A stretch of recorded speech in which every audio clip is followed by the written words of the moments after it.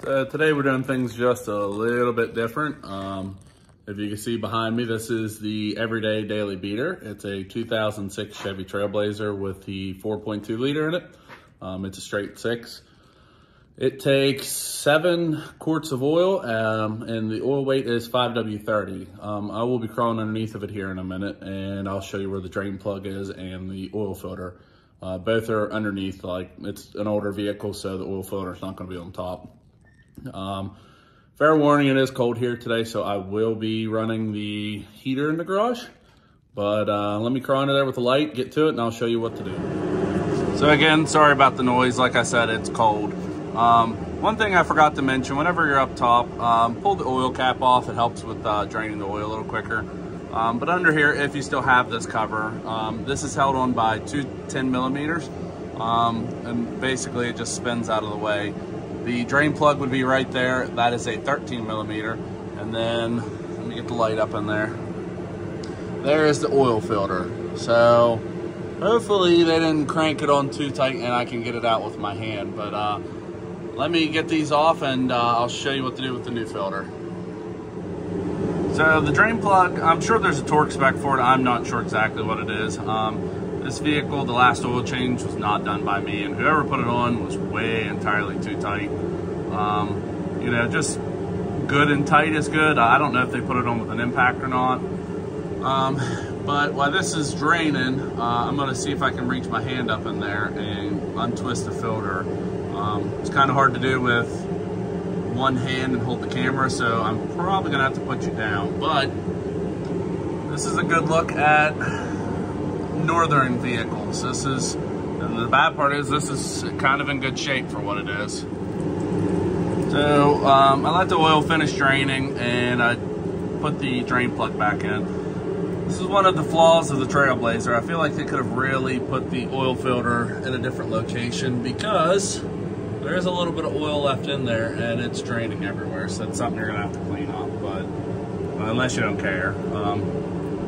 But there is going to be a little bit of oil that will drain from there. And then what I do is whenever I put the new one back on, I put a little bit of oil around the rubber O-ring, make sure that the O-ring from the old one's still not there, and then just hand tight it on. I struggled to get this filter off too, so apparently whoever did this oil change last, I guess they felt like it needed all of the torque.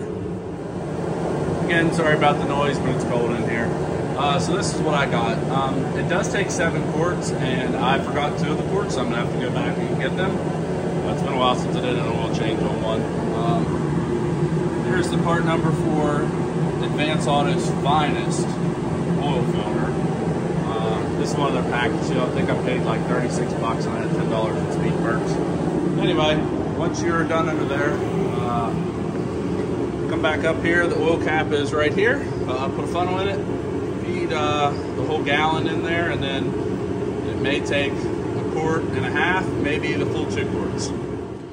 So once you have tightened the drain plug, put the oil filter back on, and put that little cover back, or the access cover back under, you come up here, and of course, you know, this is the dipstick, and there's where you actually pour it in with a funnel, or if you're good, you can pour it in freehand.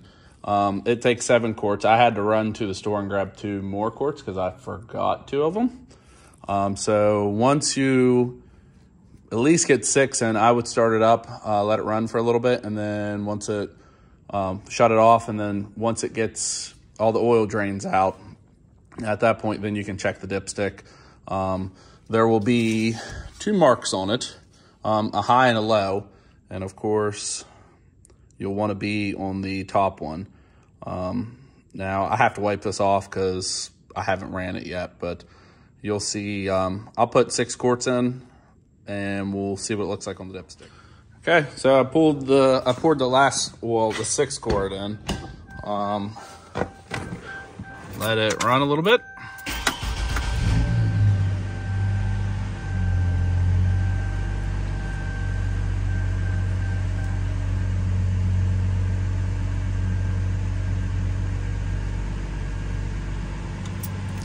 Shut it off, give it about 30 seconds and check the dipstick. I'll wait. I'm not gonna do it real time. I'll show you what the dipstick looks like once I clean it off. So I let the oil drain down into the oil pan. Like I said, this is only 6 quarts. You can see where it is. It's only about halfway through. I'm gonna dump the last quart into it and it should be good to go. And like I said, if you guys have any comments, questions, anything like that, feel free to put it in the comment section. I'm sure, you know, everybody uses their own kind of oil. With this being a beater, this gets whatever's the cheapest. So thanks for watching. And like I said, if you guys have any comments or anything, drop a like and then comment below.